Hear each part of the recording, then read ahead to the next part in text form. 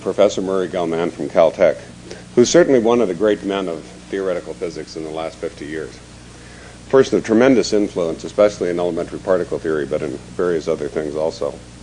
And his topic is on getting creative ideas, which I'm looking forward to hearing. You see, I was a student back at Caltech in the early and middle 60s and stayed on the faculty there for a couple of years afterwards.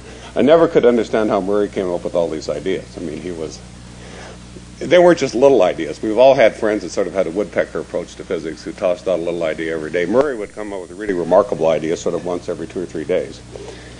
And various times in my life I tried to do physics in a similar way and usually got a large excedrin headache because I wasn't able to come up with such ideas. So what I'm secretly hoping now is that some 25 or so years later that I'm going to really learn the secret of how all this happened, and maybe I'll get a chance to figure out how to do it myself in the next few years. Thanks. So, Murray.